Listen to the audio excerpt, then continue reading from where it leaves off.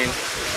Barely 2 weeks ago, we had a parade of suspects that was handled by the Commissioner of Police, Lagos State Command CP Idowu Owonwa, and we are proud to say, between then and now, we have not relented in waging war against crime and criminality within Lagos State. So today, we are also going to present to you some of our achievements. We have quite a number of them here, which I'm going to forward to every one of us, soft copy. But for now, I'll be speaking on just 7 of these cases. We carefully selected these cases to make people know what we have been doing and to also make people know some antics that are out there being used by criminals. So we have a total of 13 suspects here today who have been involved in various criminal activities, including armed robbery, unlawful possession of controlled substances, impersonation, defilement, armed robbery, and we also have an array of arms, weapons, ammunition, and other exhibits recovered, which are on display there. First, I would like to talk about the case of impersonation.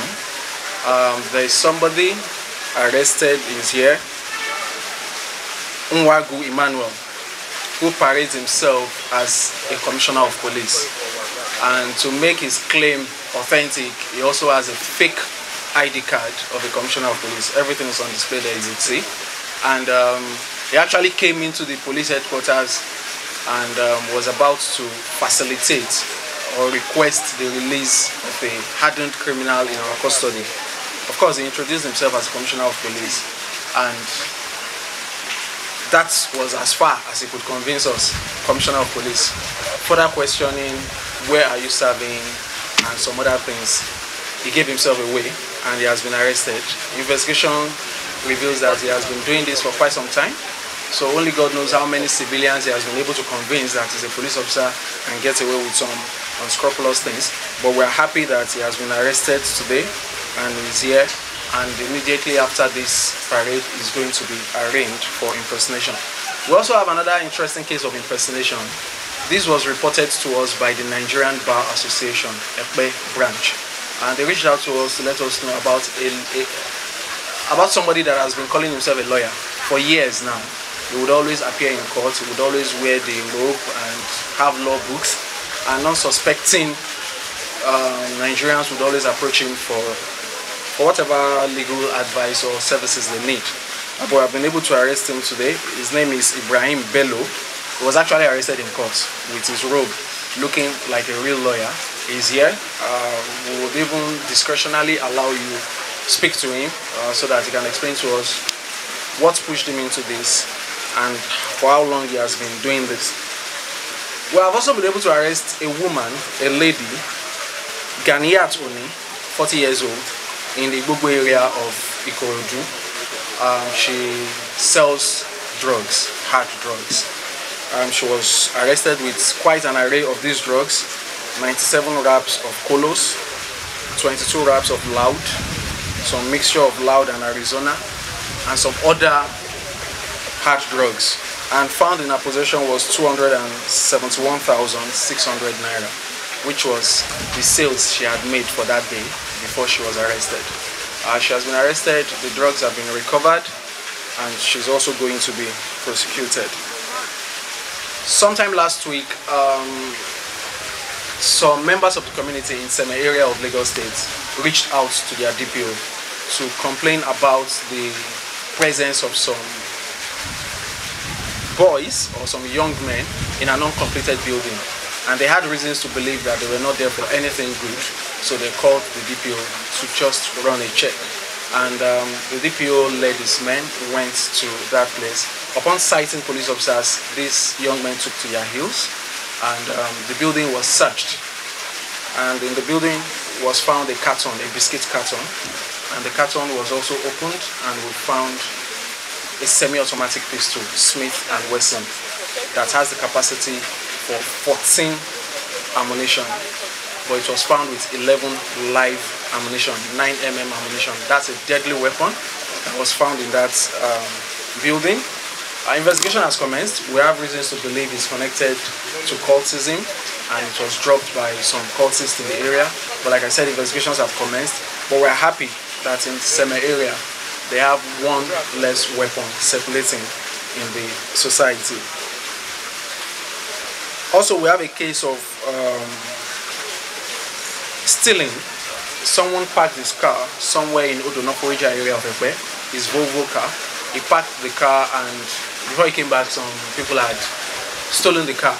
So he reached out to the police, and the police mobilized his men and went in pursuit of that car. I think those people got wind of the fact that police was on their trail, and somewhere along Lagos-Ibadan Expressway, they quickly abandoned the car and fled, but not before we were able to arrest one of them, Bamishe Omotayo. And he's also there, Bamishe Omotayo. We were able to arrest him. We were also able to recover the Volvo car, though we can bring it here today. We could not bring it here today because it's having some mechanical issues. The manner in which they ditched the car, we could not bring it here today. But we're happy that we responded swiftly to a Nigerian distress call. We went in hot pursuit and were able to get the car. Somewhere in Ojokoro area, we also received a distress call that some young men, 4 in number, this was around 10 p.m. Some young men were moving from street to street with their locally made weapons, robbing passers-by, just snatching phones, collecting money and all that. So the DPO and his men moved to that scene, and by the time they got there, they met these young men in a pharmacy. They had moved from the streets to the pharmacy. They were now robbing the attendants at the pharmacy. But we got there and were able to arrest 2 of them, while 2 escaped. 1 escaped on their motorcycle. They came with a motorcycle, but we were able to arrest 2. Kazim Jimo, aged 34, and Said Chelili, also aged 34. Recovered from them were 2 locally made pistols with 2 live cartridges, 1 expended cartridge, 2 wristwatches, 5 mobile phones, and 482,000 naira. In Iba, 4 young men, just like the case I explained, would rob passers-by. They also have a gun. We commend those Lagosians who have faith in us and reach out to us in times of distress. We know some people would say, what would police do? But the taste of the pudding is in the eating. So for those who have that confidence to call us, we are happy that most times, if not every time, most times we deliver. So in Ibas too, somebody's iPhone 6 was stolen. We reached out to the police and we responded, and were able to arrest these 4 young men, and they are here. And the iPhone, even though they had sold it by the time we arrested them, we're still able to continue with our investigation, and we're able to recover the phone, recover the weapon, and they're also going to be prosecuted. So we're happy that as we speak today, we have at least 13 criminals and hardened criminals off the street. So that's it for the past 2 weeks. Just a carefully selected number of cases, not all the cases. We have much more than this, and the Commissioner of Police in Lagos State, CP Owonwa, assures Lagosians that with their continued support, we will continue to record successes in our joint fight against crime and criminality within the state.